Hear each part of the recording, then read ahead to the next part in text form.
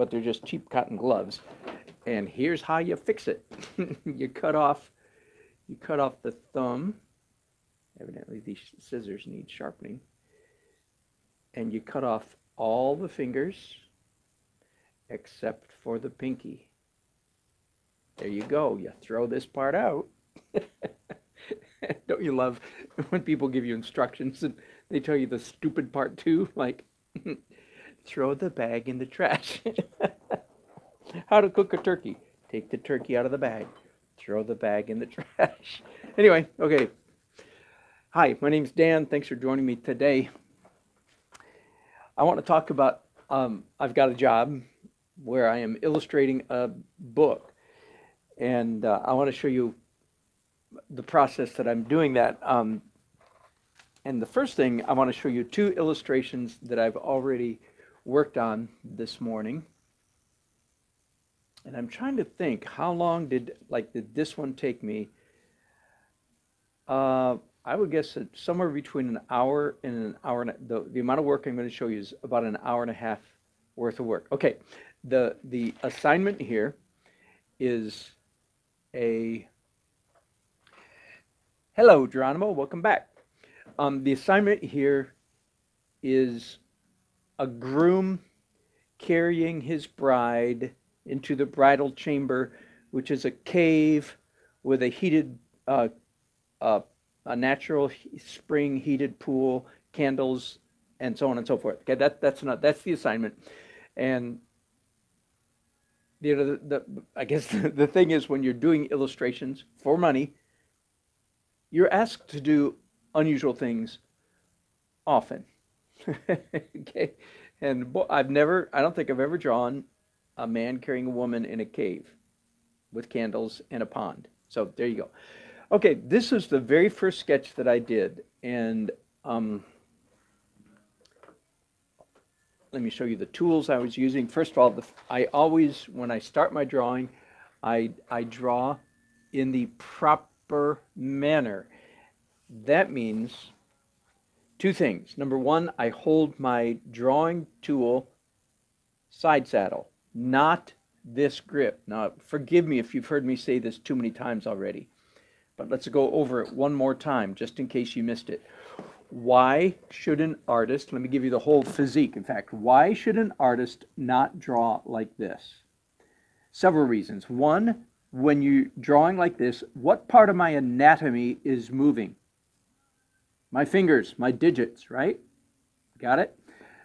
There are a couple things. One is this is way too restricted. I mean, I suppose if the drawings you're doing are going to be, this big, then yeah, this grip is perfectly appropriate.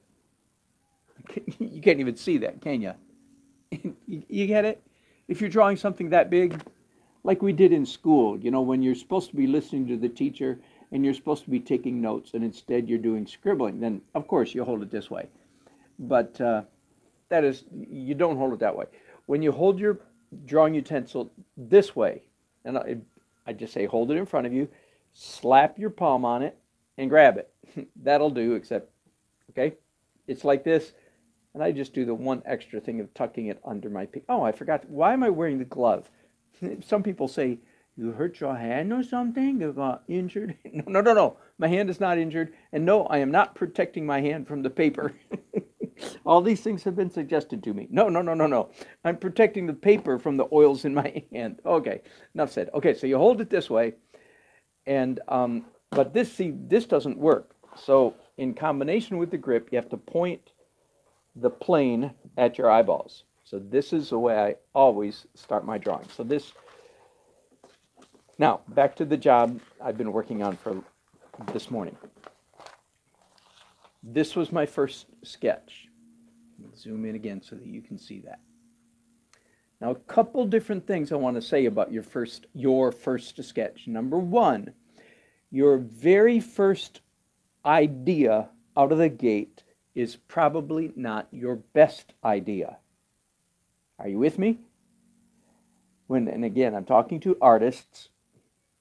The same thing would apply to writers, photographers, and so on, a whole lot of creative areas. The first idea to pop in your head is not necessarily the best idea. And that's exactly the case here. I looked at this sketch and I scratched my proverbial chin, said, maybe I can do better. And let me tell you one very specific. So I'm doing, I think, 30 illustrations for this book. Let me, again, my fellow artists, let me make you aware of something. I'm going to write it down. Beware, I'm going to, in quotation marks, beware the snapshot view. Beware the snapshot view. Now, what does that mean? That's my terminology, but here's what it means. And I'm going to actually get up and act this out for you. I'm going to point my camera over there at the opposite wall. Here's what the snapshot view is. The snapshot view is the picture, taking a picture with a snapshot, is the picture that amateurs take with their cameras, with their Polaroids, with their Instamatics, even though now they take them all with their phone, you understand? But here's the way an amateur, let's pretend this is my phone. Here's the way an amateur takes a picture. Got it? What's wrong with that? Maybe nothing. But what's wrong with taking all of your pictures like this? Do you see what's going to happen? All of your photographs are going to be at like eye level, boring. A professional photographer, let's say, here's how an amateur takes a picture of the top of this desk. Click, click, click, click, click. Are you with me? Here's how a serious photographer takes a picture of this desk. Click, click, click, click, click. Click, click, click. You see why I had to act this out? Does that make sense? Amateur, here's what amateur takes the sloppy, easy, lazy way out. Never even thinking about creativity. They just go, and I call that snap shooting. That's what snap shooters do. Shoot, click, click, click, click, click, click, click, click. Okay, now that's photographers. Now let's go back to illustration. If you're not careful as an illustrator, if I'm not careful, I will do exactly the same thing. I'll make all of my views straight on, as if I were, here's my camera, here's the little flash, here's my finger on the button, click, click, click. And if I've got 30 illustrations to do for this book, they're going to get really boring if everyone is snapshot view. Now this is straight on. Let's see how I'm doing. That one also is straight on. That one's kind of straight on. Oh, here's one. This one is a low angle, as if the photographer laid on the ground with his camera just 4 inches off ground level. And we're looking up at this girl, and this is a bunch of snakes that have been thrown at the girl. And from this angle, it makes the snakes look really big. You see, that makes sense. Here's one where it's a girl in a treehouse, but it's a high angle. I'm not looking straight at a girl in a treehouse. I'm looking down. So on and so forth. Here's a shot of a girl from a high angle, and so on. So I just want you to know that this is the kind of thing that a good illustrator will be aware of. Now, speaking of good illustrators, let me tell you about the name of a good illustrator. I mean, good illustrator. And his name is Chris Van Allsburg. I believe it's a U. If you live in America, you've seen this guy's work. You just didn't know it. I looked at his website just a little while ago, and he's written 18 children's books. When my kids were little, 2, 3, 4, 5 years old, we made sure that we looked at Chris Van Allsburg books. And my kids are now in their 30s, so mid-30s. So he's been doing children's books for a long time. Here's why I mention him. because Google him, look him up. By the way, if you're an artist and you want to be a better artist, look at the best. There's a slight tendency among students to look at other students' artwork. Are you with me? Like Tumblr and on DeviantArt website. There's a tendency for amateurs and beginners, and especially young people, students, to look at other young people's art and sort of compare themselves to other 13-year-olds, 15, 18, 20-year-olds. Not a good idea. You want to, no matter what age you are, I mean, it's okay to look at it, I don't mean that, but don't fixate on that. You want to find the best. You want to find people whose artwork makes you cry because it's so good, or laugh, or groan, roll your eyes, make you want to quit and give up. I'm being facetious. But Chris Van Allsburg is that for me. I look at his stuff and I go, will I ever be as good as Chris Van Allsburg? But probably not, but I'm chasing him. Another one I'm chasing is James Gurney. I was showed some of his videos to my grandchildren just 2 nights ago. That's James Gurney. While I'm singing the praises of incredible illustrators, here are 2 of them for you. James Gurney, author of Dinotopia. Chris Van Allsburg. Okay, I mentioned if you're American, you know this guy, even though you don't know it, because he's had 2 major motion pictures and now 3 based on 2 of his books. One is The Polar Express, based on his book, and the other is Jumanji. Now 2 movies have been made based on that. And again, the reason I'm mentioning Chris is because of the alternate angle, alternate viewpoint. He's a master in all of his books, of not doing the snapshot view. Okay, so that was a long tirade, wasn't it? This was my first shot, and then I thought, oh, wait a minute, I can do better than that. I'm going to throw that out now. By the way, normally my second drawing would be on the back, but I've decided this morning to keep all my sketches so that I can show you guys. That's number 1. Here's number 2.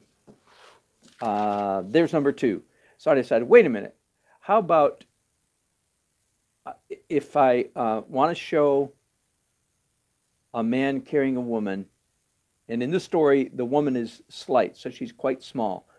So the man, fairly good, strong man, carrying a woman. How about if I make it a high view? So do you see the difference?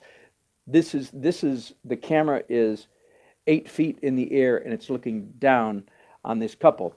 Now, one of the things I did is I just went to Google and I typed in man carrying woman, found a whole bunch, printed out this one, which helped me quite a bit, because I went, oh yeah, so the man's hands typically go, see, this is what I wanted to see, the man's hand go under her knees and under her rib cage, and her arms go around his neck.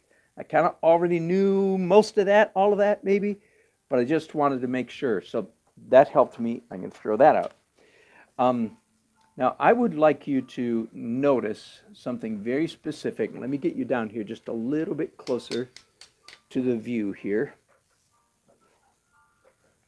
Bear with me while I shake you around a little bit. I want you to get in as close as you can. This is a trick that I often do. And again, this would have been drawn like this on this board, leaning back. Look at the shape of these people's heads. They're square. When you're drawing people, especially from an unusual perspective, let me grab a piece of scrap paper. One of these things that I just threw in the trash will do. Let me find another one. There we go. I'm going to draw on the back of this.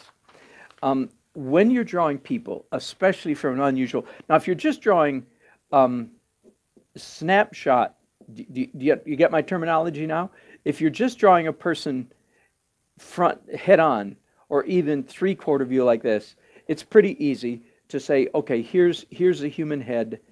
There's all kinds of ways to learn to do the human head and so forth. I'm sort of skipping them all right now and just giving you real quick. But what if you say, oh, but wait a minute, I want to view this person's head from above, as if we were looking, as I am doing in this sketch, from above, then what I'll do is I reduce the human head to this rectangle. And this is a rectangle, or it's a cube. This is a cube you should know. Let me show you a human head from the front. There's a human head from the front. Let me show you a human head from the side. There it is. And but I made kind of funny. By the way, this is George Bridgman, B-R-I-D-G-E, I think, M-A-N. George Bridgman. I've shown you his books several times. This is hats off to George Bridgman. So anytime that you're drawing a human figure, not just the head, but a human figure in extreme dimensions, many times it helps to draw the human figure as super geometric, super architectural. Okay, so you see what I'm doing here? This is me looking down at a person. Their head is turned slightly to the side. And what else should I have them doing? I have this arm going back and this arm going forward. And then the hips are, I visualize this all the time. In this case, I'm actually literally drawing it as, so this is a person either walking briskly or perhaps running in this direction, but we're looking down at him. Do you see how drawing the figure, and just in case you can't see that, let me do some real quick shading. Drawing the figure as a block person really helps you visualize the anatomy. Does that make sense? So that's exactly what I started to do on sketch number 2. So again, I showed you sketch number 1. It's all a mess now. This is sketch number 2. And then, that was sketch number 2. Then I did this trick. I turned the light table on, turned the page over, and did sketch number 3, tracing through, because now I'm seeing a mirror image. Do you see? So here's sketch number 2, pretty messy still. Here's sketch number 3, quite a bit, still using the blockhead technique, the squared off technique, getting quite a bit more literal. And sketch 1, 2, 3, sketch number 4.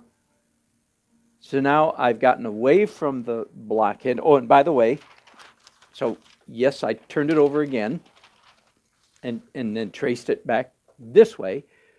And now you can see I'm starting to do a little bit of features, working out some of the background, working out a bunch of the figure issues. And then here's my final sketch, sketch number 5 for this particular job.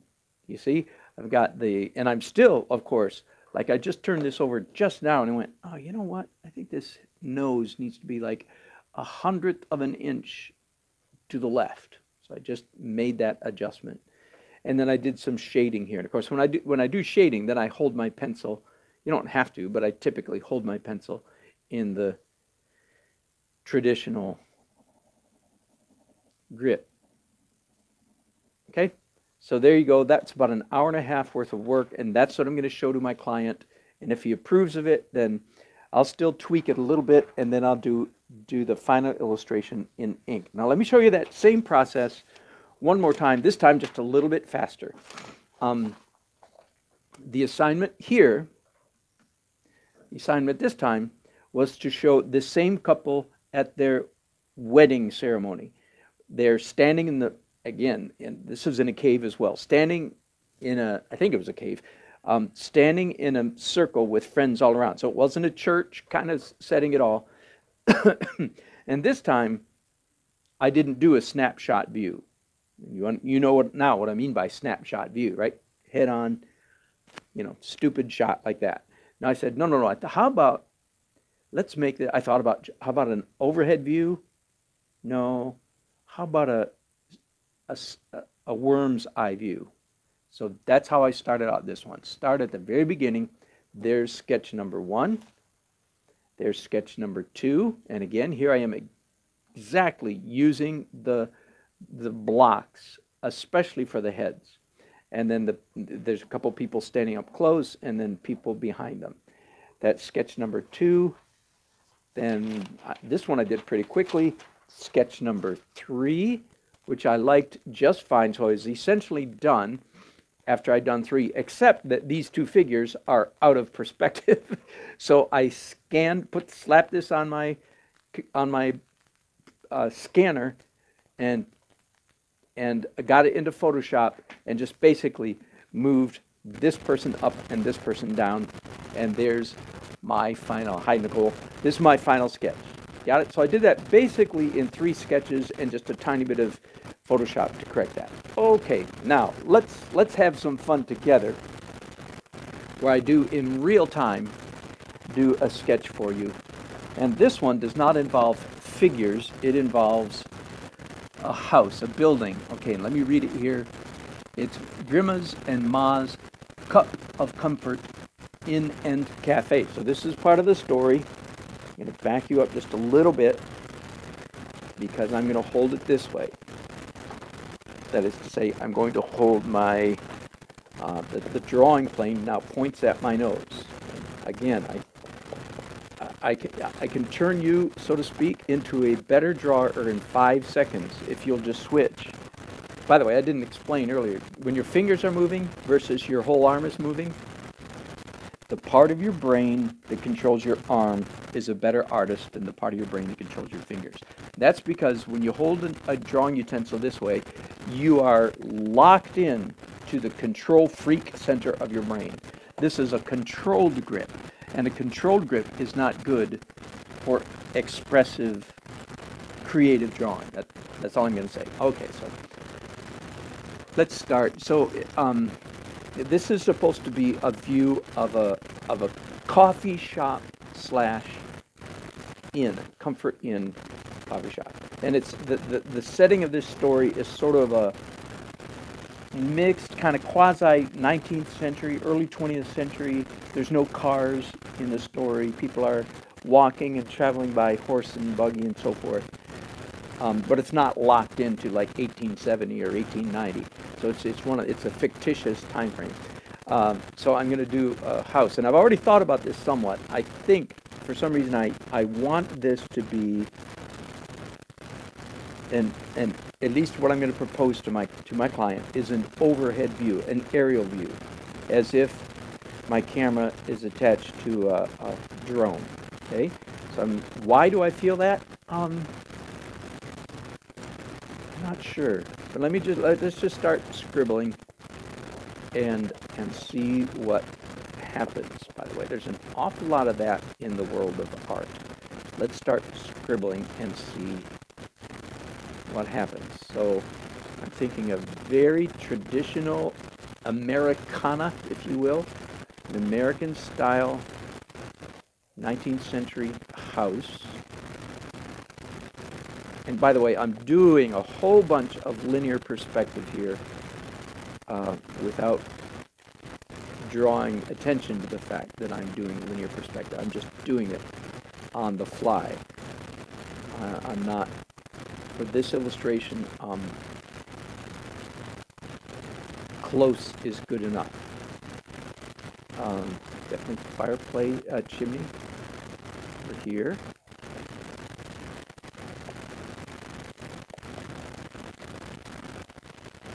Okay, 2 dormers, and then a porch roof. Now this, all of a sudden as I'm doing this, I'm going, I don't know, this might be a little too high of an angle. So let me finish it a little bit, and then I'm already thinking, I sort of think, and this is a screened-in porch because we want the customers to be able to eat their tea, have their tea in crumpets on a screened-in porch. By the way, a big part of being an artist, I think, is having this imagination where you're not whatever, I don't know how to say. You are the creator of your own movie. I think for me, a lot of this came from my many years of doing cartoons, where I would literally, while I was doing cartoons, I would literally stand up in my studio. And by the way, you saw this earlier, but I didn't say anything about it. Why is it that I have a mirror always in all of my studios? It is for this very reason. Can you see me in that mirror? Almost. There you go. So in my studio, I'll stand up and I'll pose the way the way the character is that I'm drawing, and I can see myself in the mirror, so that helps me instantly to know how to draw. Is my mic acting up? I wonder if I'm peeking out. Okay, thank you so much for that. Here's what I'm going to do, actually. I'm going to and just go with I'm very close to going out and buying a very expensive mic. Thank you, Geronimo, for letting me know that. Okay, so back to the illustration. I was saying that a part of being an illustrator is having the ability to make up the story. Like in this case, the story is simply the house that I'm drawing. But as you know, like the story is, the customers want to have their tea and scones in a screened-in porch. That's part of the story. You know, that's not, I mean, my story, that my client didn't tell me that. He said, make sure it's a screened-in porch so they can have their tea and crumpets on the, no. I made all that up. And I think that's part of what it means to be an illustrator, to tell you the truth. And it's a good gift to have with all. Thank you, Geronimo. Appreciate that. Sorry about that, guys. I'm so dismayed by my sound problems. Thank you for letting me know. And then there will be a path. There'll be gardens here, bushes. Now I'm trying to decide. Oh, and by the way, the path is an organic shaped sidewalk, not straight and rigid. Or the curved sidewalk gives a warmth, a human dimension to the architecture. And then up here, of course, will be trees. Okay, oh, and there needs to be a sign here somewhere. Maybe just because of the way I've done the drawing, maybe the sign could be out here. So there's the name of the sign. I mean, there's the name of the establishment on that sign. You know, so I'm asking myself, is this quaint? Is this, it might be a little bit too high of an angle. Would be better if I came down a little bit. I should have people going in, shouldn't I? Absolutely. So then again, I'm in the challenge of drawing people from strange angles. One, I should have the door open, welcoming people in. So there we go. That's a psychological trick. Make sure the door is open. And I don't know if it opens that way or this way. I think it opens, the other side opens up. Again, I'm writing, you have to make up the story in my own mind, and then I can put the woman proprietor standing in here, opening the door, greeting her guests. Oh, isn't that a great story? There we go. And then there's some birds sitting on top of the gable of the house, the peak of the house. And I've got some gingerbread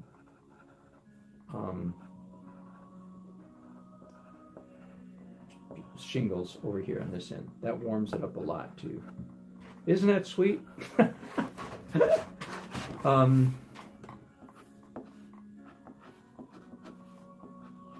These things that divide up windows, break up windows, are called mullions. And they mullions give a sense of warmth to an architecture. Take the mullions away and it looks more like 1950s picture window.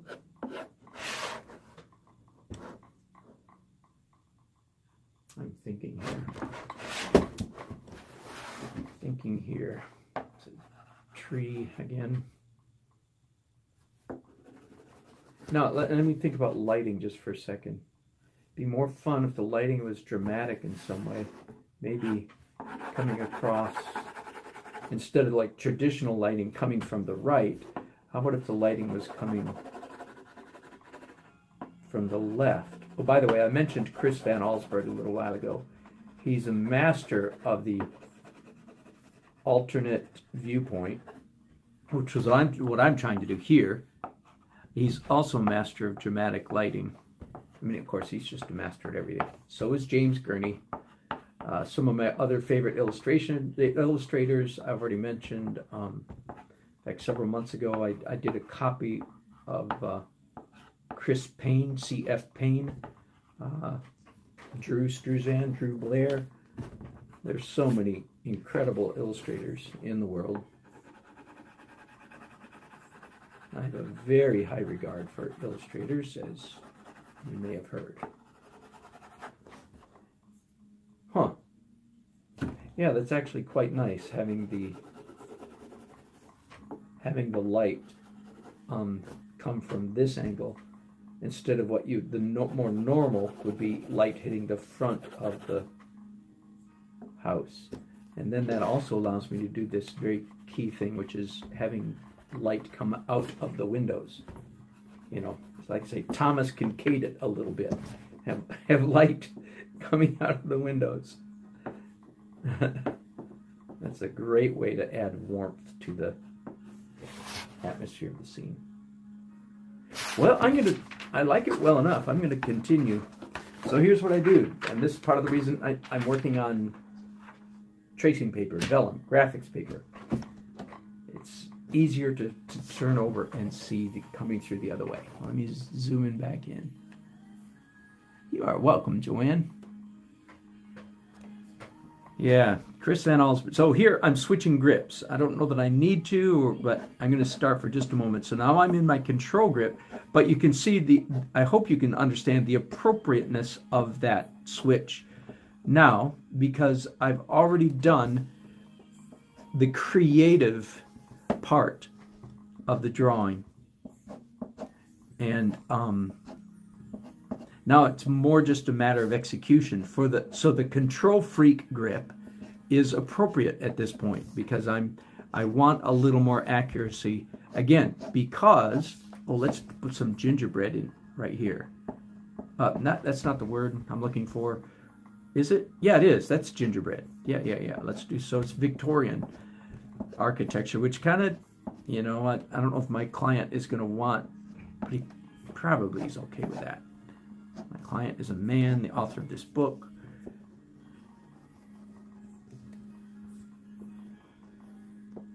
By the way, one of the reasons I like this, one of my new toys is this lead holder. Here's the size of the lead. Get it really thick. And there's the lead holder. One of you last week said, oh yeah, they're all the rage these days. Well, I didn't know they were all the rage. This one was given to me. But I'm finding that I really like it a lot, as opposed to a 5mm mechanical pencil, which I also like and use a lot. But the fat lead on this, with this tool, keeps me from getting bogged down in tiny details. Does that make sense? The fact, and I have found, let me go back to my other drawings just for a minute, especially when I am doing figurative stuff. Like let's pick this for a moment. When I'm doing figurative stuff like this, I am finding the thickness of the lead really helps, because it forces a level of abstraction on me, the drawer, that if I was using a fine point pencil, I'd be very tempted to try to get exact. But I'm finding I'm actually drawing better with a fat. Now this is counterintuitive, so I hope you're paying attention. I'm actually drawing better with a fat point tool than I would with a sharp tool, because the fat keeps me thinking abstractly. It keeps me from getting bogged down in detail. Let me see if I can find another one that I think is a good example of that. Yeah, here's a scene where they're inching their way. Clutch pencil. Is that what that's called? Thank you, Ian. So here again, and I don't know how much of this you can see, but this is man, little girl, man inching their way along a very narrow ledge along a mountain. And you see the thickness of the line keeps me from getting too specific. And as I said, I just find myself drawing better. So yay! If I didn't have a clutch pencil, is that what you called it? I'd probably be doing these drawings with some kind of fat pencil like this. Not this, because these don't erase, but a big fat pencil. But this is a nice tool. I'm enjoying it very much. Okay, so back to, oh, I know. How about, I wonder if I could get away with stuff like this. Now this is definitely Victorian. I don't know what this is called, but it goes along the ridge of the house. Is that quaint or what? Now again, my client might say, nah, that's too, that limits us too much to a real Victorian look, and I want it to be more rustic. He may very well say that, but I feel like it's my job as an illustrator kind of to make him think of things he wouldn't have thought of on his own, and it's easier to remove this than it is to think of it. Am I making sense? It's easy to not think of creative things. Are you with me? It's easy to not think of creative solutions. But once you've thought of them, it's also easy to remove it. So I'd rather go overboard having too many creative things than not enough. And that's also explains why I've created such a fairly complex house. Oh, thank you, John. Oh, totally. The reason for drawing it backwards is, I talk about this in portraiture a ton. I called it portrait blindness. But the same applies to anything. After you've stared at an image for 10, 15 minutes, like I was when I was looking at this, you become blind. Trust me, you become blind to the mistakes, issues, errors in perspective, and so on and so forth. As soon as you look at it in a mirror, or as soon as you look at it, this is a mirror image, just upside down, then you go, oh, now I see my mistakes. Does that answer your question? And this is especially important when you're doing figurative stuff. Not nearly as difficult when you're doing architecture as I'm doing right now. But yes, it still applies even to architecture, because it's so easy to make a mistake and not see it.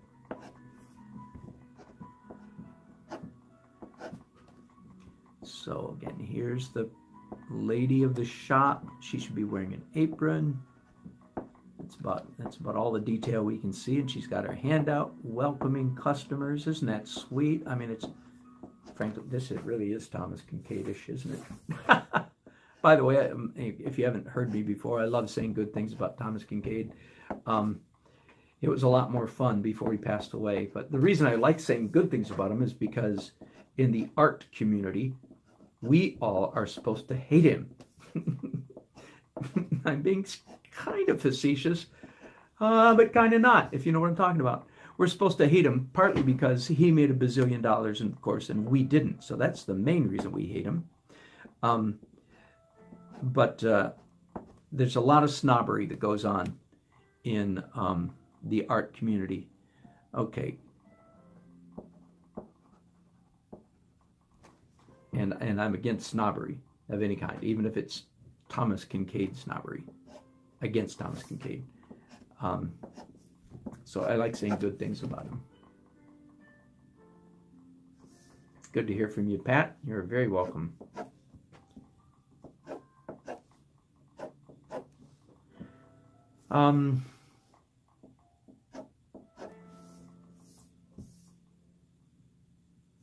This roof doesn't have enough of a pitch.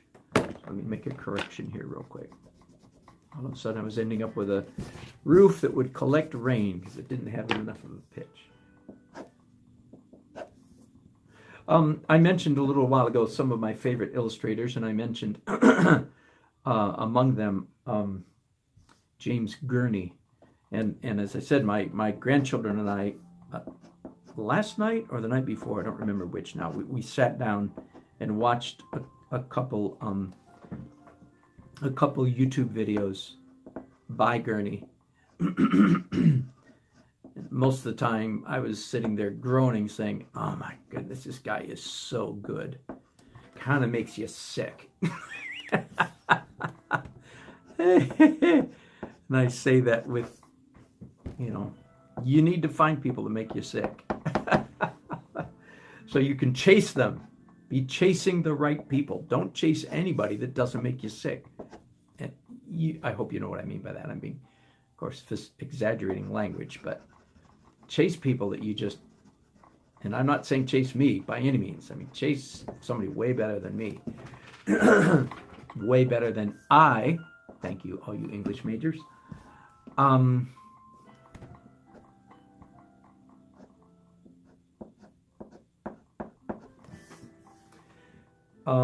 was going to say, James Gurney, here's his approach, and part of the reason his illustrations are so good is so serious about his prep work, his preparation work.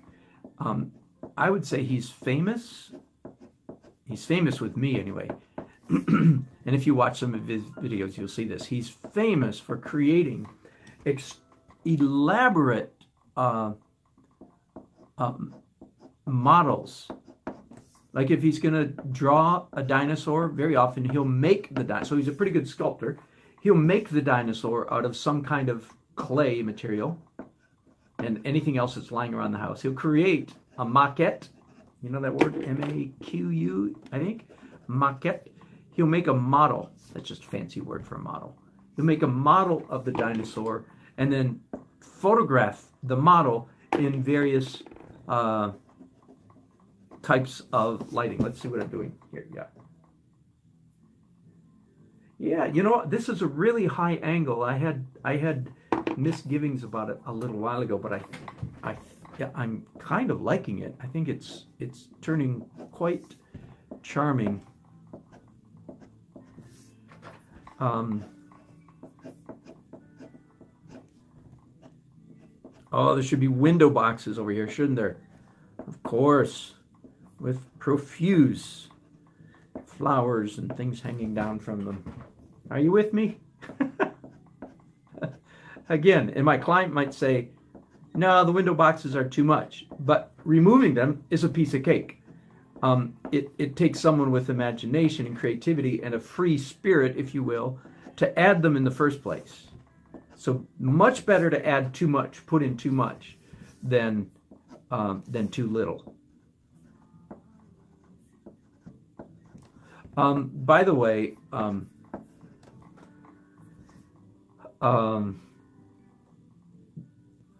me and I know, bad grammar. Me and architectural themes, houses, buildings, and so forth, go together like horse and carriage or something. Just in case you're wondering, why am I not building a maquette the way James Gurney does? Well, if I was a better illustrator, I'd probably build a maquette. If I was being paid $1,000 in illustration, I might do that, but I am not, so I'm not going to do that. Just in case you're wondering, I want to be fair to you. I would think it's safe to say that architectural themes are one of my strong suits, and I think that's safe to say. I just made up, as you saw, I just made up this house right off the top of my head, and I could go on making up a whole lot more than this if I needed to.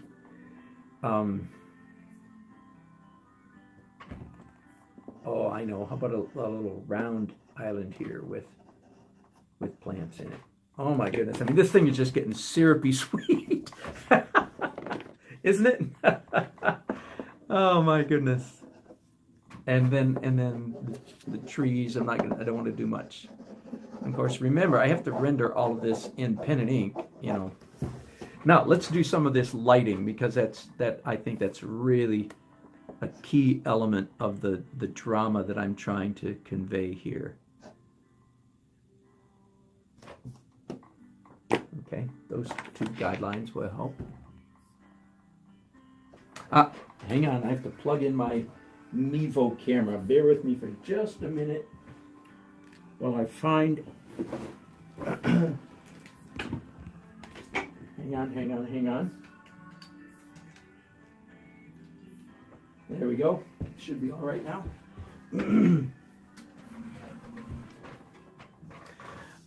Okay, let's do some... And I'm going to need actually even more protection.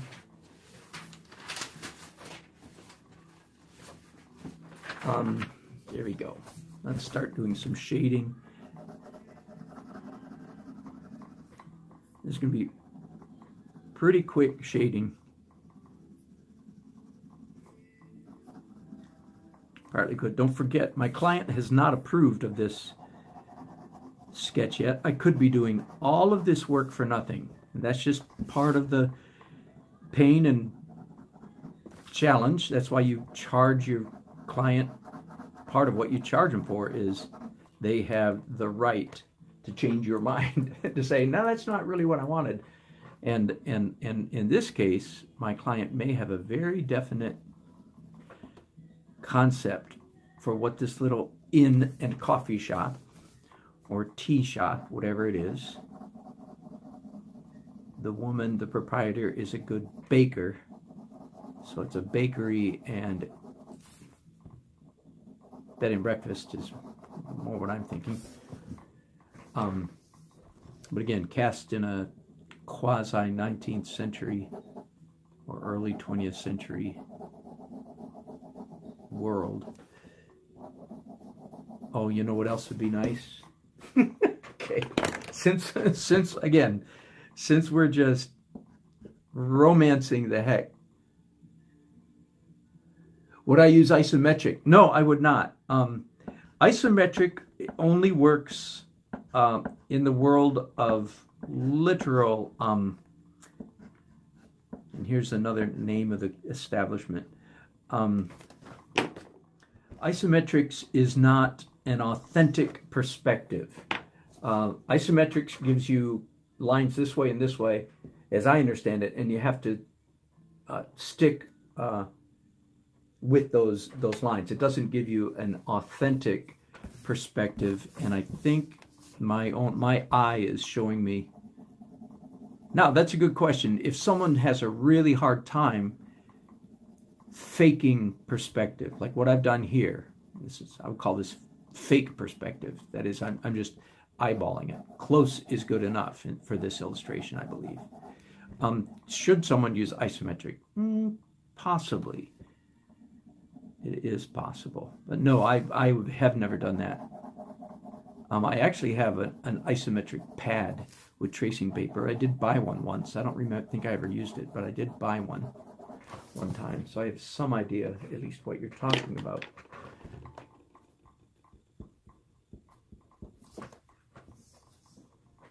And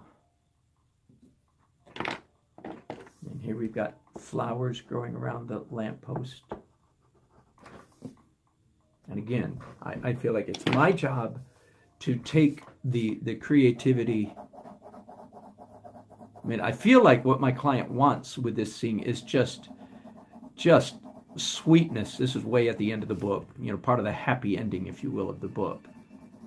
And I think what my client really does want is just... All right, are we back? I'm sorry about that. My camera died because, oh, it's a long story. It's day before yesterday here in North Carolina was the first day of spring. And it snowed yesterday, which in North Carolina is quite extraordinary for it to snow this late in the season. But it did, and today it is still quite chilly outside. So I've got a space heater in my office, and my space heater tripped the power strip that was powering my camera. So there you go. There I am back. Ah, the travails. Life's so hard. Oh my goodness. Okay, so I didn't do much while we were gone. I jumped up and started trying to remedy the situation as soon as I realized we were off the air.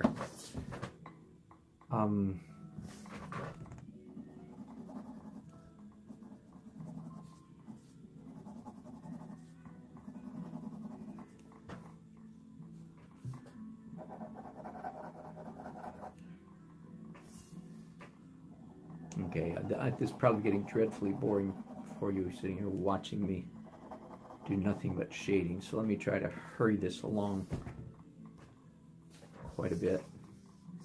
And as you can see, that was a very fast drawing. I only did basically two iterations, two versions of the drawing.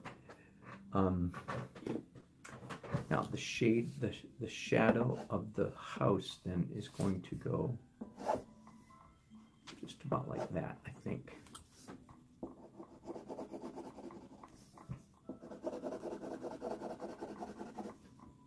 So again, I'm going for rather dramatic lighting. It would be much more ordinary for the lighting to be hitting the front of the house. But I'm thinking if the light's hitting the back of the house, then it just makes for a more dynamic and unusual creative viewpoint. And that's probably what I will send to my client right there. And of course, he may come back and all of this work might be for nothing. That's all just part of the business of being an illustrator. Thank you for your company today. I've enjoyed sharing all this stuff with you. I hope something that I said was helpful or at least entertaining. And if you haven't done so already, please subscribe. If you're an artist, please tell some of your other artsy friends. Say, I found this guy, he's incredible. Stretch for me, would you? I don't care if you think I'm incredible. Tell them I am, would you? Okay, good enough. Have a good